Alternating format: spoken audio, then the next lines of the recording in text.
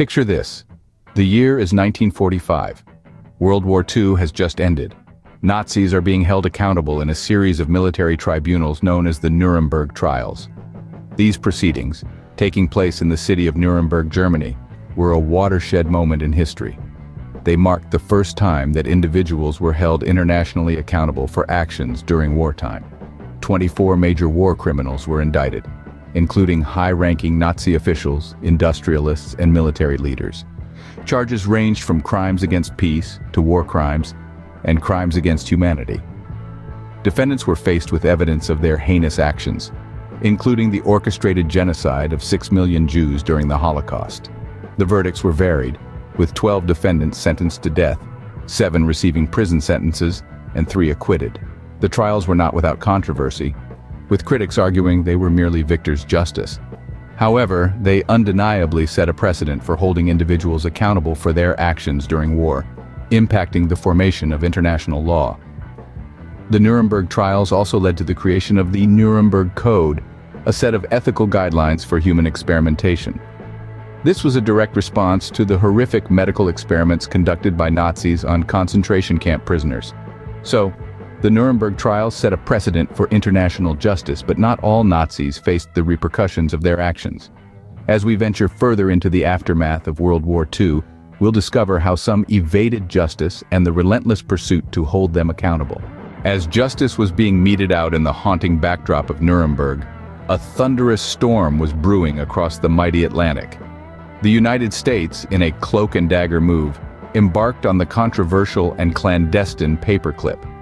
This covert mission had one audacious aim: to recruit the brainpower of German scientists and technicians, some of whom bore the infamous Nazi badge, onto American soil.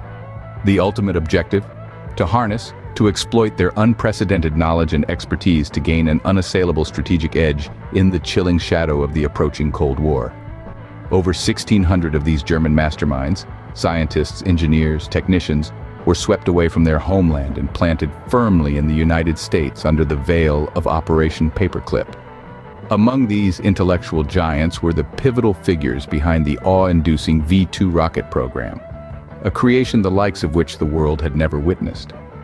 Their unparalleled knowledge, their unique skills proved instrumental in propelling the United States' own rocket and space programs forward, shaping a pivotal role in the intense space race that would come to epitomize the Cold War era. Operation Paperclip to this day remains a fiery chapter in history, a stark reminder of the convoluted complexities of a world emerging from the ashes of war. While some Nazis were being recruited for their expertise, others were fleeing Europe through secretive escape routes. The shadowy network known as Odessa, a name thought to be an acronym for Organization of Former SS Members, played a significant role in these escapes. Odessa's reach was extensive and its operations covert. Ratlines, another key element in the escape strategies, were systems of escape routes for Nazis and other fascists fleeing Europe at the end of World War II. These routes mainly led towards safe havens in South America, particularly Argentina, Paraguay, Colombia, Brazil, and Chile. Other destinations included the Middle East and even as far as Canada. The reasons behind such escapes were manifold.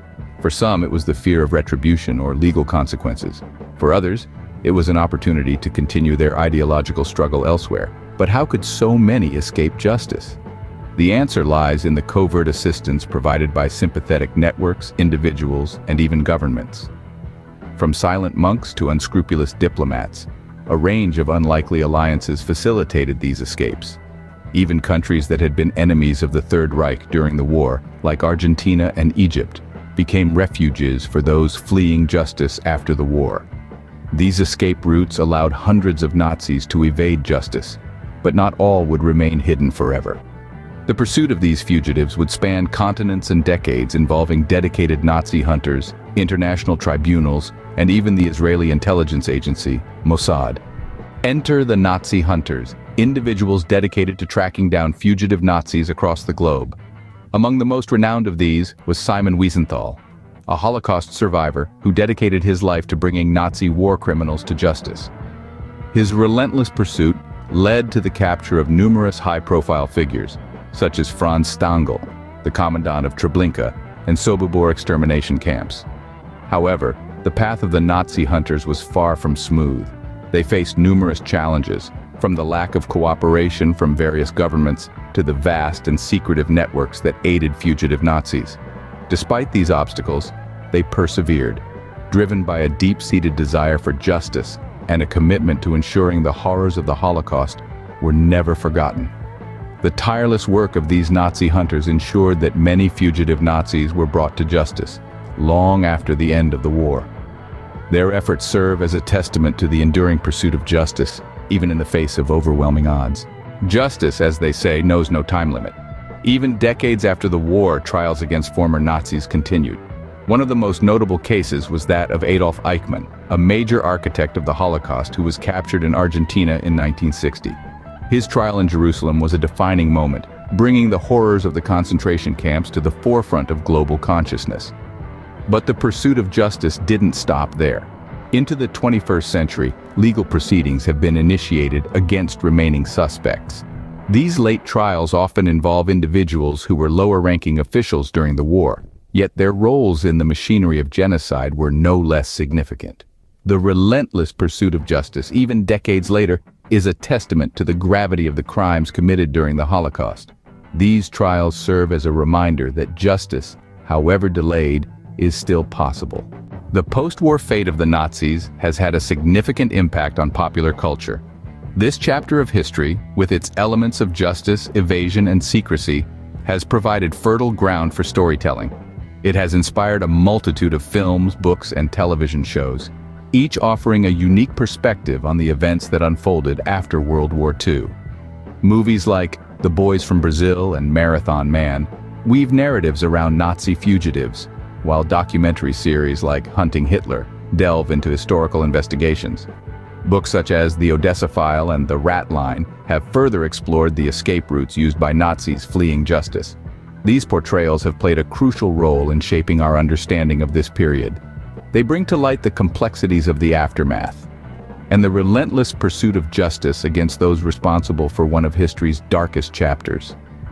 Popular culture continues to be fascinated by this period, reflecting our collective desire to understand and remember. Unfortunately, the legacy of the Nazis persists in the form of Neo-Nazism and far-right movements.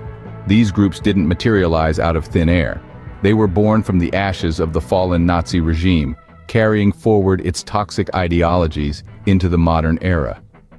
The rise of these movements can be traced back to the post-war period, when remnants of the Nazi regime found fertile ground in societies grappling with economic hardship and political instability. They exploited these conditions to sow seeds of hatred and intolerance, echoing the same narratives that once propelled the Nazis to power. Neo-Nazis and far-right groups often romanticize the Nazi era, seeking to resurrect its brutal ideologies under the guise of nationalism and patriotism. They continue to pose significant challenges to contemporary society, spreading their venomous beliefs through social media, public rallies, and even violent acts.